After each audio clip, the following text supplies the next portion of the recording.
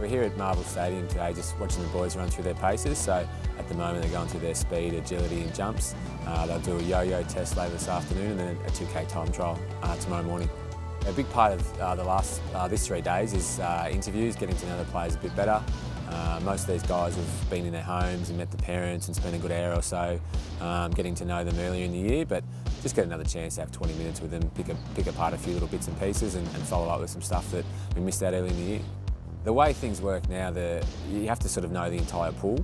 You're never 100% sure what your picks are going to be, especially this year with the ability to trade your picks all the way up through the draft and live trading looking like it's going to come in this year.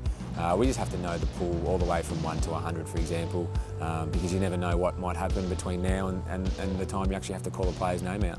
So we don't have a second or third round pick at the moment, and part of that was based off last year to bring in extra picks a year early.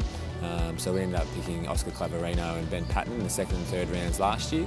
So that's a real benefit to us to get an extra 12 months of development into them with essentially picks that were 2018 picks. So at the moment we don't have anything in the middle part of the draft, but there's other ways that we can sort of get ourselves back into the draft and hopefully pick some more players like that again. We followed pretty much everyone through the TAC Cup, the various state leagues, national championships, mature ages, all the way through. So all your picks are important all the way through the rookie draft.